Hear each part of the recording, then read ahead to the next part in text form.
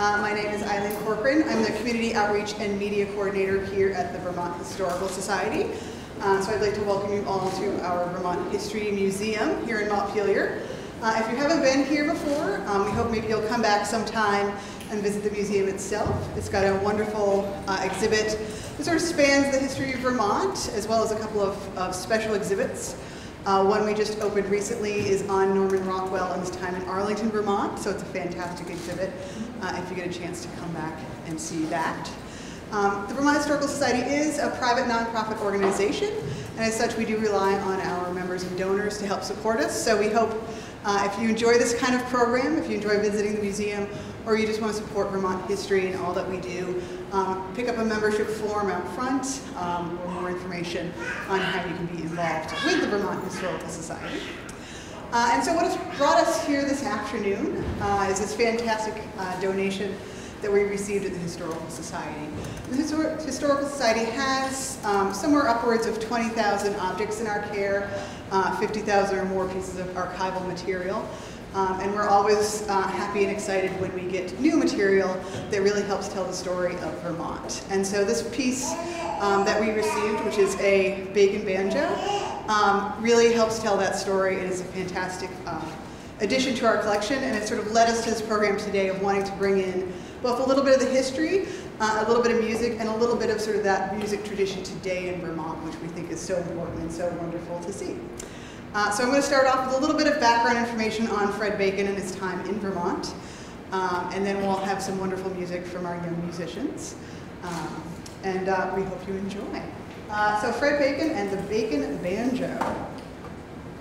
So this is Fred Bacon, circa 1901. Fred was born in 1871 in Holyoke, Massachusetts.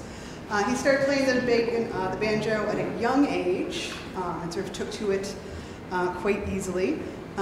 Ended up studying with a banjo maestro called A.A. Farland, known as a progressive banjoist, or more of a classical style banjo. So they would play not only the sort of banjo music we might think of, but also polkas, waltzes, any sort of classical composition that you could think of. So the banjo of that time was a little bit different from the banjo that we think of today. And so Fred Bacon showed a real aptitude for the banjo and started touring. He used to tour with sort of Wild West shows and medicine shows. He apparently toured with one called Bronco John's Wild West show as Nebraska Fred, even though he's from Massachusetts. And at one point was known as the Banjo Kid as well, so sort of getting into that bit of life. And he, again, he said that the banjo is the greatest of musical instruments when it is played well. In tone quality is very much like the harp, and its flexibility of playing is unexcelled. For in the hands of a skilled player, it is as good for classical music as for dance tunes. And so he played all of that throughout the United States and more, eventually becoming a great solo performer as well as with quintets, small groups, and including his wife Cassie, who he married in 1897. And some of his work did include getting recordings with the Victor Company and Edison. And we have a couple for you today. So the first one is the Wet Lawn Polka.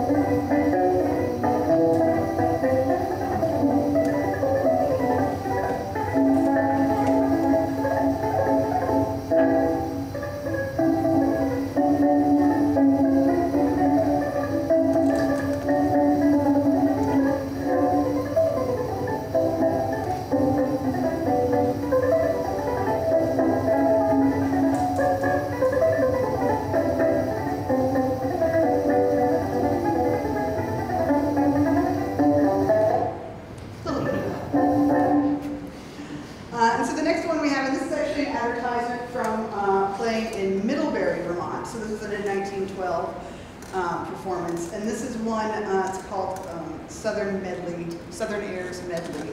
Another one, this is made for the Edison. It's actually from a cylinder recording, so it's a little bit more.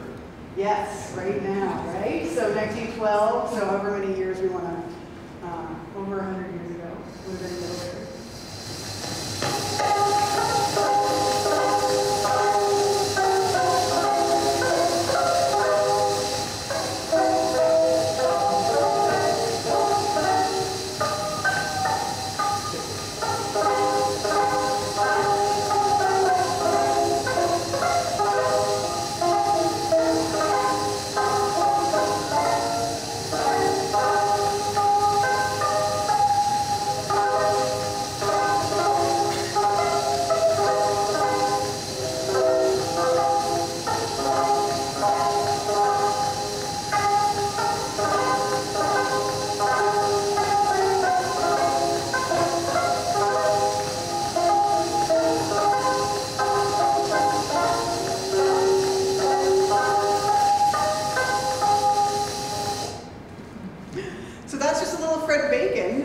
Playing the Bacon Banjo.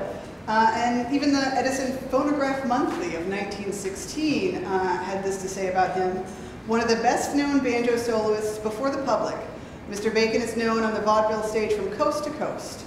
His playing repertoire includes grand opera, descriptive and popular selections, and the familiar old home melodies, always dear to his heart. And so part of how he came to Vermont was because a little bit of this horseshoe patent that he had. And so he apparently patented a horseshoe sort of leather covering to use on ice and snow, and sold the rights to that for $10,000, which obviously in sort of the early 1900s was a nice chunk of money. And used that money to build a house in Forestdale, Vermont, which is a village within Brandon. And that's what brought him up here to start the Bacon Banjo Company. And he first patented his internal resonator banjo in 1906. And this was sort of known, let's see what it's called, a mellower, richer, and a greater complexity and presence than other banjos. And Bacon said, "The principal objection to the banjo resides in the fact that the tones are of short duration and that they therefore have a sharp staccato quality which is objectionable. The object of this invention is to overcome this objection by providing the rim with a peculiarly constructed annular chamber within which the partly confined air can vibrate in harmony with the strings and cooperate therewith to produce a strong and resonant tone." Bacon Banjo patent. And so he started the Forestdale factory sort of in that early 1900s. The first mention is around 1906, but the company was not actually incorporated to about 1912 officially. And this is a photograph from outside the factory in Forestdale circa 1913. And Bacon is the one kind of in the center with the hat on, one of the banjos.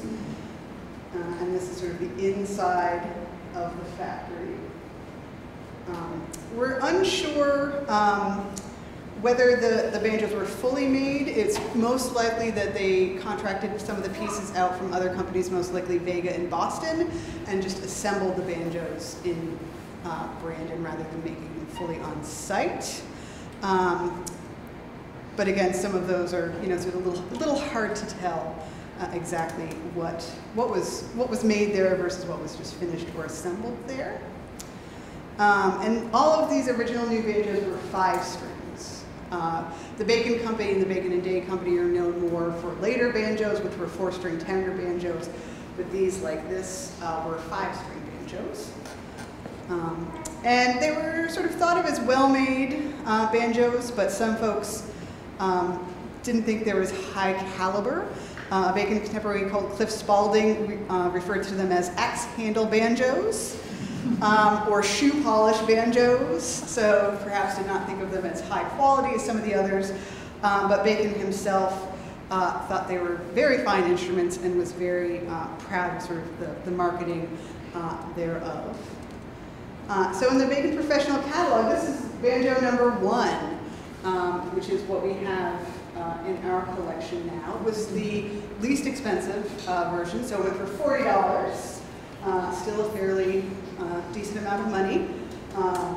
But his highest level, I think it's the Special Grand Concert banjo, went for $125, which had white holly veneer, ebonized holly, and rock maple woods. So those are some of the great parts about the Bacon banjo.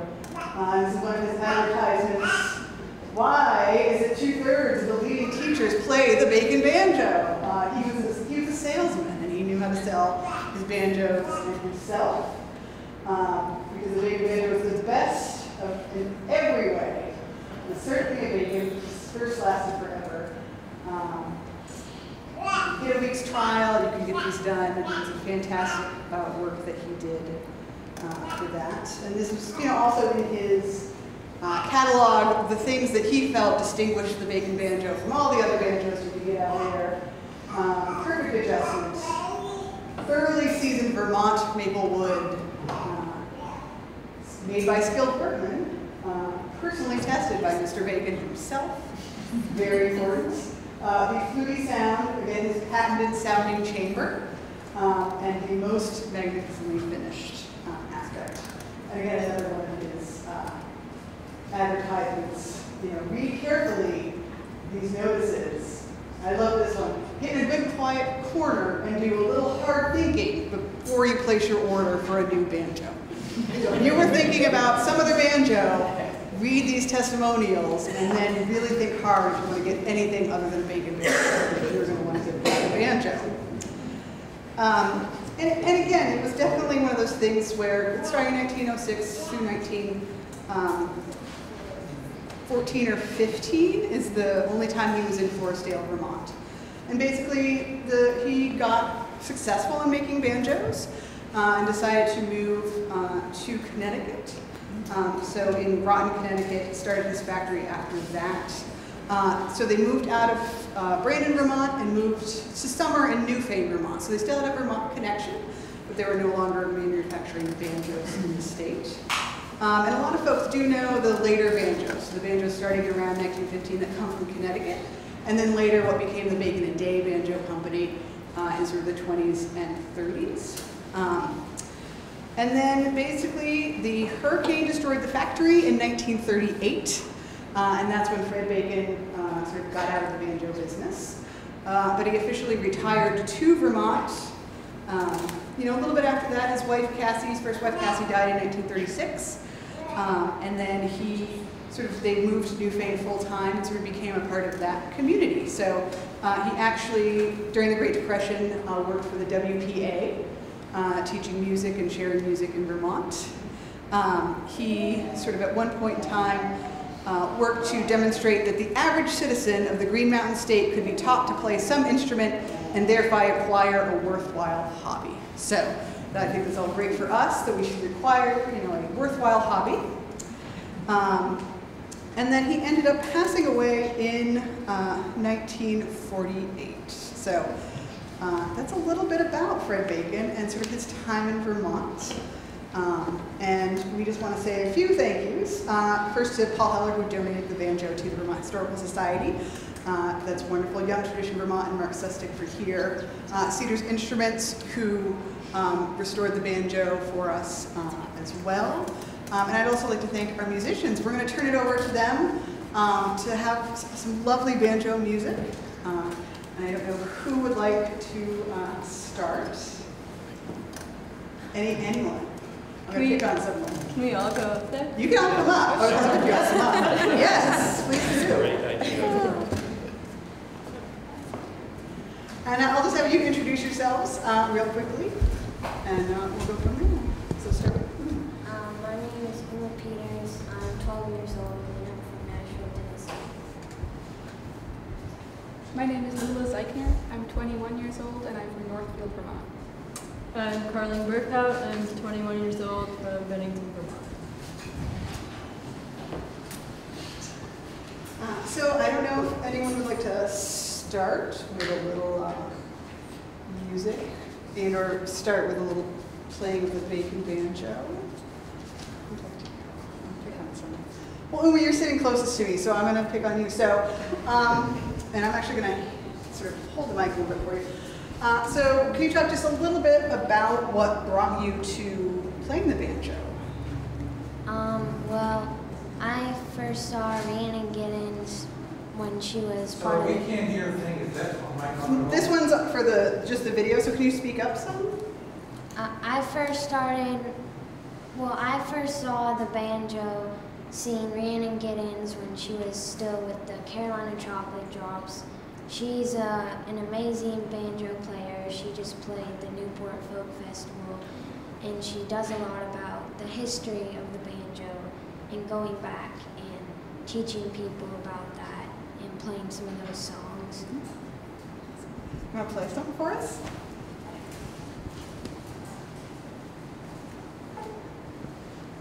I'm going to play you guys a minstrel melody that were some of the original songs that came from Africa. And although I usually play these on my gourd banjo, which was the original banjo, I can't travel with it, so I've retuned my banjo to that tuning. So I'm going to play it on my regular.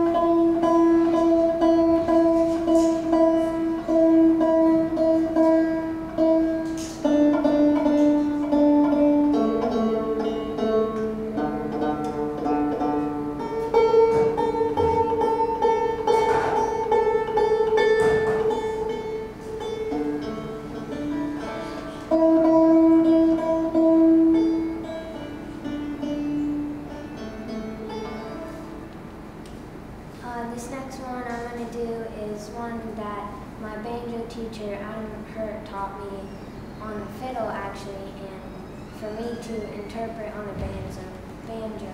So this is my own version of it, and it's called Spring in the Valley.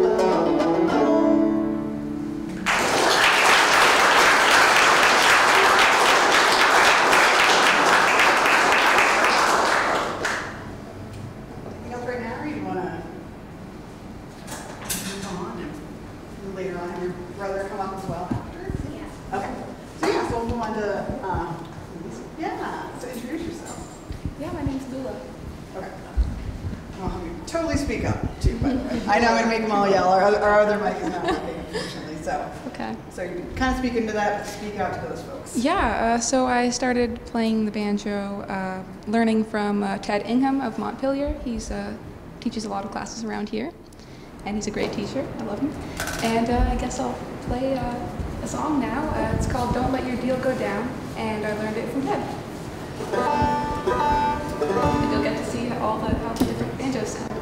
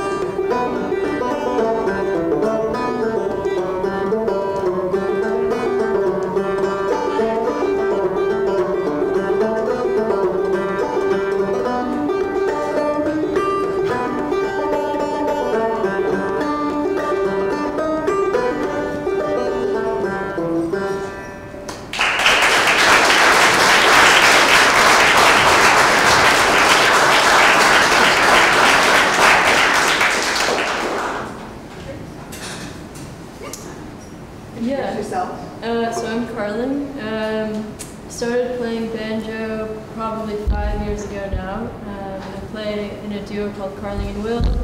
We started with sort of a bunch of like traditional fiddle tunes, and then over the years started writing our own music. Will Mosheim is actually who I play with, who fixed up this banjo and also built this banjo.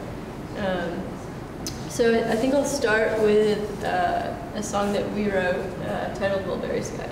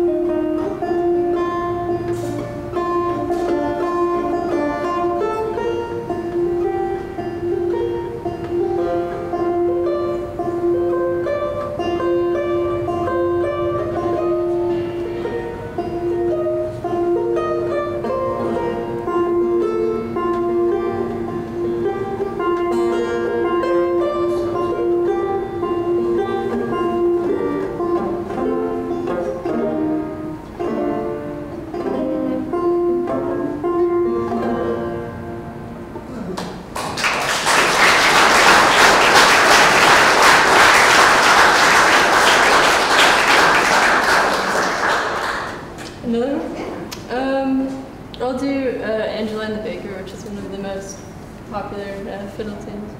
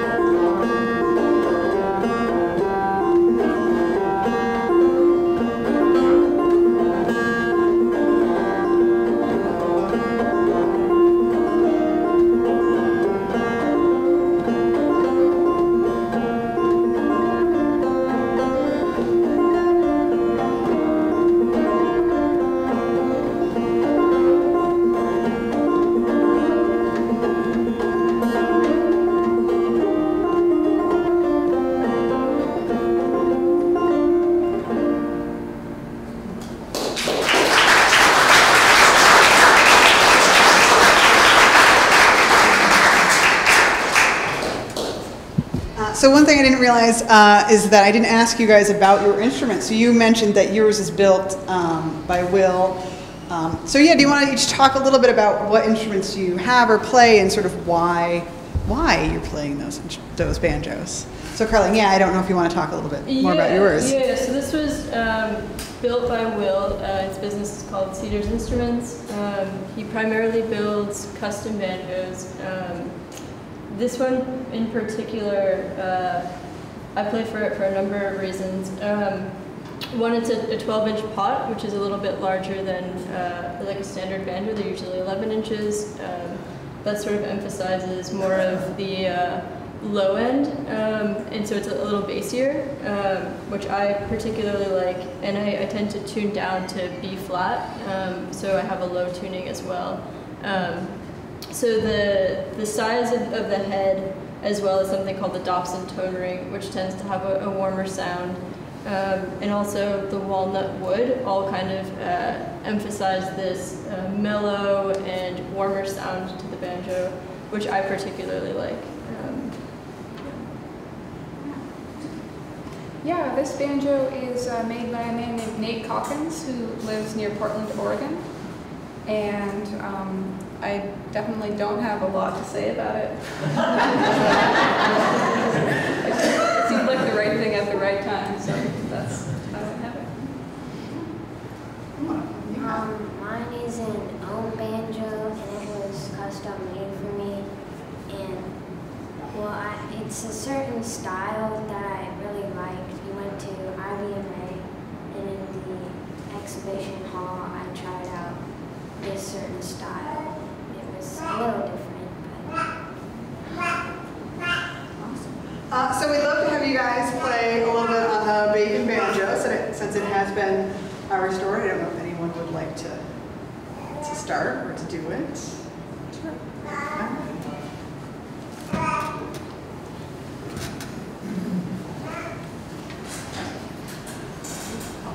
And I will say, I'm sure it won't be quite as well played as their own instruments, but I think it's a fun little thing.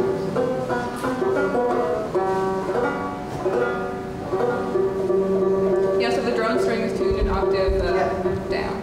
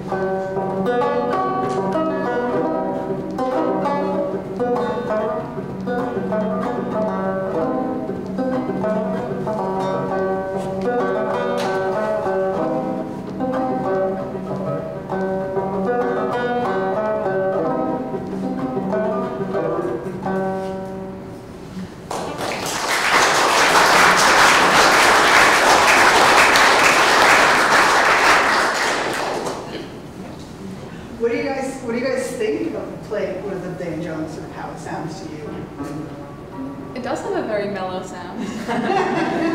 Yeah. Yeah, it's like very soft sounding, and there's something about, I know that this just can't be tuned up, right? Is that the case? It's a little, I mean, again, it's a little, yeah, we're not sure why exactly that one's Right. lower, but. But I like it. It's more, it like mixes in with the rest of the sound and all the other strings, which I think is interesting. Yeah. Great. Well, anything about the. The strings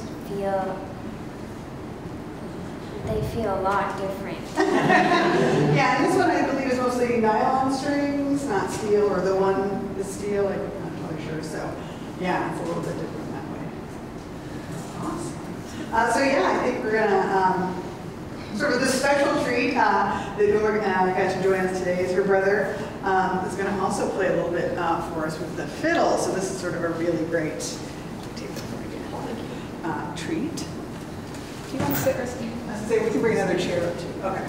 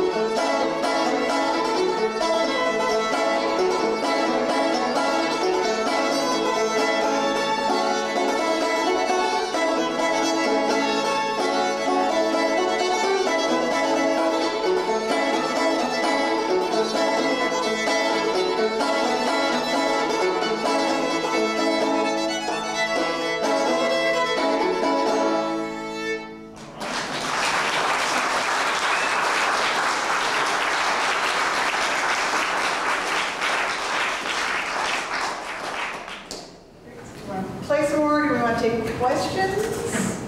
Does anybody have any questions for either our lovely banjo players or about Fred Bacon and the Bacon Banjo? Yeah. Is it harder to learn the banjo and the guitar? Ooh, good. So you all play more than that. You all just play the banjo?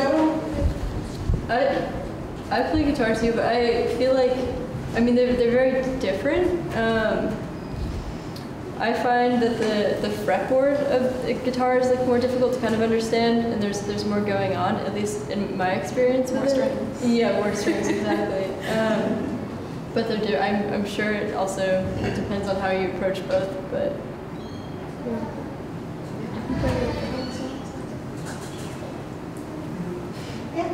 yeah. Do you clog or tap dance to it?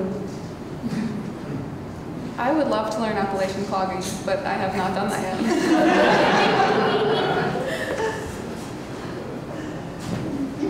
I'm curious about, so at the time, like in the early 1800s, like, what kind of music were people playing with these banjos? And who was playing them? Yeah, and so, and Paul, you can sort of help if there's anything that I'm missing. So that early part, again, it was both sort of a lot of music that did come from the minstrel shows. So, and that's sort of what we would say the white people's introduction to the banjo was through the minstrel. But it sort of took off into more, again, sort of that classical style. So they would be playing both things like polkas and waltzes, and I believe sort of a different playing style even with the classical banjo, as well as sort of still playing minstrel tunes, still playing some of those, you know, the Stephen Fosters and that kind of traditional style. And so you would see folks, they used to apparently have banjo clubs at universities. So you could belong to the banjo club. And so it was much more, you know, sort of Victorian parlor, you would see a lot of folks. So it became sort of this mix of sort of both I don't want to say a higher end type of instrument, but it certainly wasn't thought of as only a more sort of rural or Appalachian or bluegrass style instrument. It was definitely thought of as sort of a real classical style instrument. You could have banjo quintets, and you can have all these groups that would play the banjo in that way. You know, Paul, I don't know if you have anything else to... One thing I would say is that the classical banjo style often played from scores, written music, unlike folk music banjo.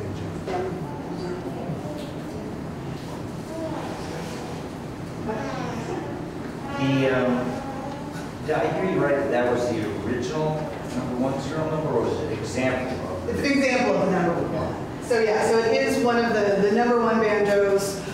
So made sort of that circa, I think, I believe 1910, 1912 time frame in Vermont. So it is one of the Vermont banjos, which again, because the banjo factory was only here for about half a dozen years or so, they tend to be a little bit rarer. And because his later banjos were sort of more well-known banjos, I would say, or sort of more popular banjos. And are your brother and sister? Yeah. Who else in the family plays? So how did you start to play the banjo, particularly? You talked a little bit about your Rhiannon. Yeah. But did you play any other instruments before that, or? Yeah, I started on classical violin when I was 4, and then when Gary started doing more of the bluegrass, old time kind of fiddling, and I got interested in that too. And then I wanted to play another instrument, so at first I was looking at guitar, and then I saw Rhiannon, so I decided on banjo.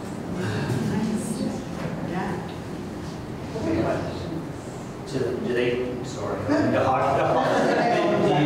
do you guys tour, or is this how where are you guys going with it?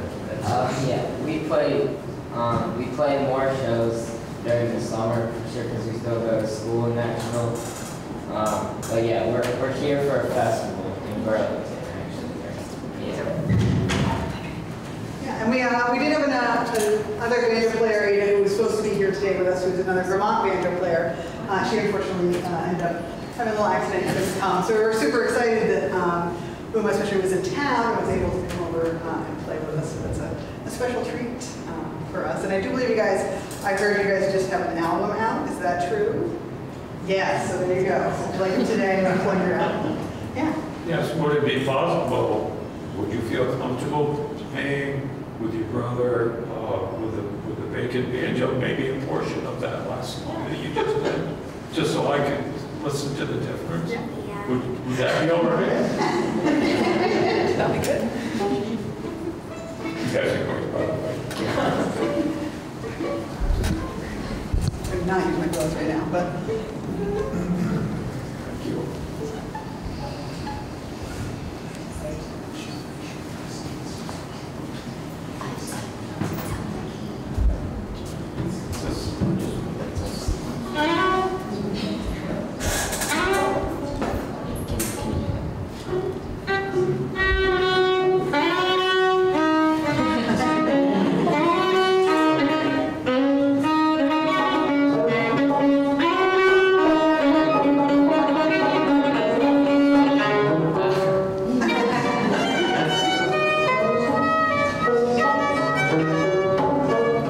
Right, just play that.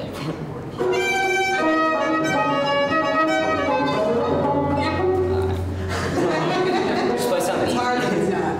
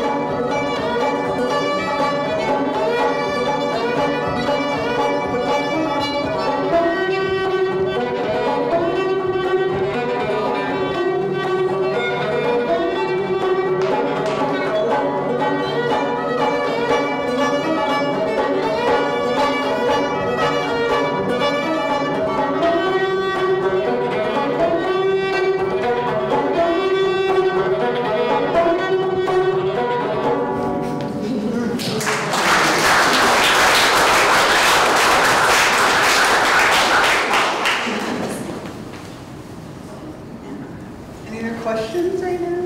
Or do we want to hear some more music? Yeah. More music. All right. I like it. All right. Who wants to play next? Guys, this is your chance. Play some music.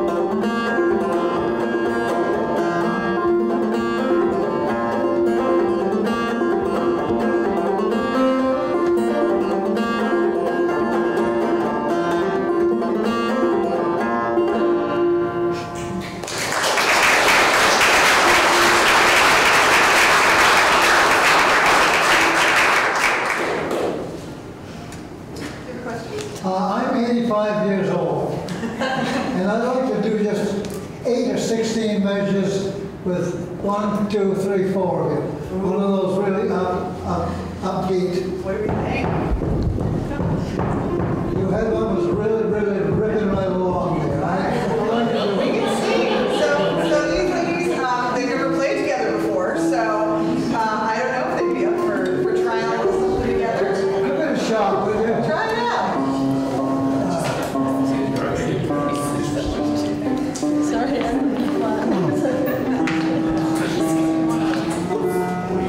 another closed Waterbury, I'm safe.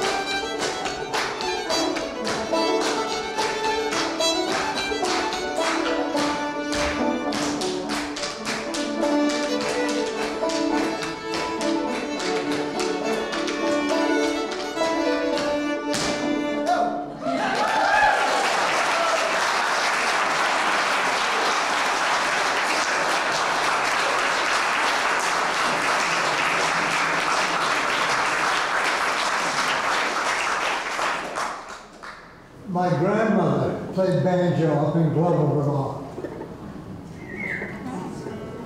And evidently they had square dances, and between the changes, they called or tag dance. What a nice group to be. What a pleasure after listening to all this crap. She's on public radio now.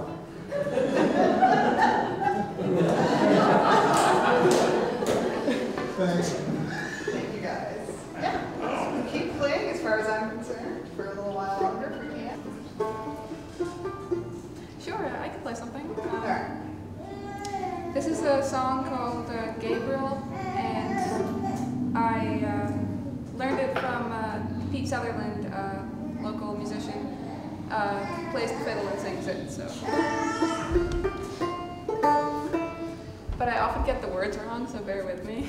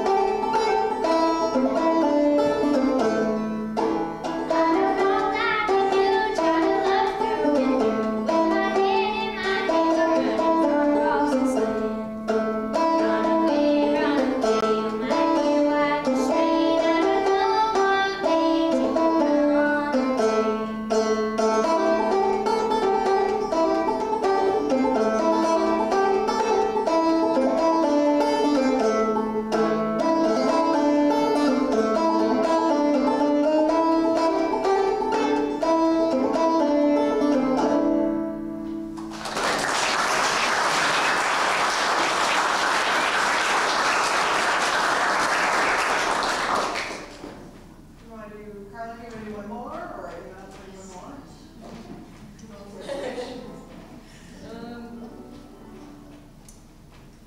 This is mold ground.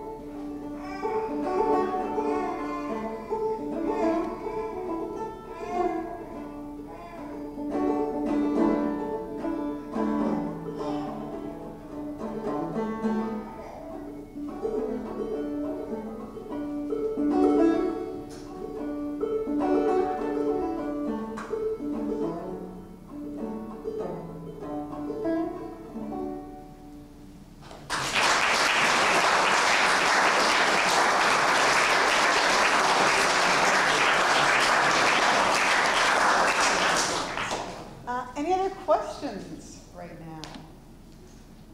All right. Anything else you guys want to do, or are we? All right. So I think what we're doing, I'm happy to invite you guys all up here if you'd like to take a closer look at the Bacon Banjo, get a chance to sort of look at the back a little bit and see a little bit more about this instrument, or obviously if these ladies want to take any other questions or talk a little bit more about their banjos. But I thank you all for coming today. It's been a wonderful, fun afternoon. So I've had a lot of enjoyment listening to these ladies as well. So thank you again for coming.